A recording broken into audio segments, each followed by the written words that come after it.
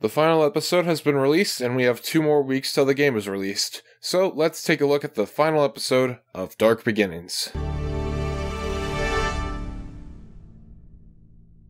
Team Dark infiltrates a gun base and are about to get Shadow a shuttle for the Ark, when suddenly the heavy dog mech appears and attacks them. Shadow and Omega are able to take it down and secure the shuttle for a launch. However, emergency protocols activate and almost shoot the rocket down, but thankfully the gun commander intervenes and lets Shadow go. Rouge and Abe have a great conversation about Shadow being a lone wolf, or lone hedgehog, I guess?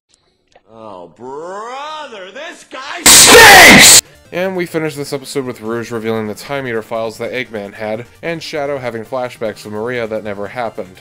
Shadow remains focused, however, and continues his mission headstrong.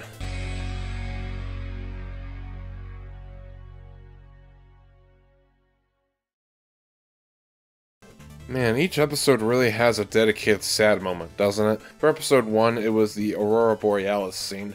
Episode 2 was Maria comforting Shadow about being part alien, and this one is just the ending itself. The music, the false memories, Shadow almost breaking down. It's all compelling but really sad stuff, and I love it. This series' characterization of Shadow has been nothing short of fantastic in my opinion. He's reserved and quiet, but he still has a good heart, and at the end of the day wants to do the right thing. I wish we got to see him being a gun agent again, but hey, maybe they'll set that up in Shadow Generations itself. Only time will tell. I also really liked how the gun commander was handled here. He's still a hardened soldier, but he has warmed up to Shadow and sees the good in him. A great contrast from when he was a kid who was terrified of him. I hope to see this character again real soon. Also, Omega and Rouge are great as usual. Omega once again calling dibs is still the best line of dialogue in the series. So, my overall thoughts on this miniseries are as follows. The story was straightforward and had many great moments, such as all the flashbacks with Maria, the fight scenes, and Team Dark working together again.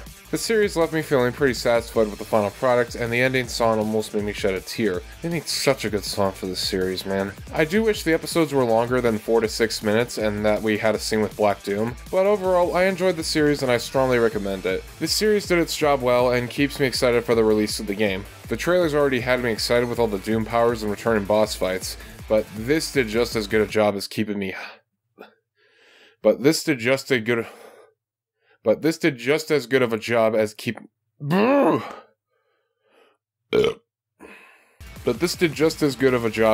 me hyped. I'll also try to put a review out for the game whenever I can, in case you were wondering. That's all I have to say. I hope you enjoyed it. Have a good whatever time it is, and see you later.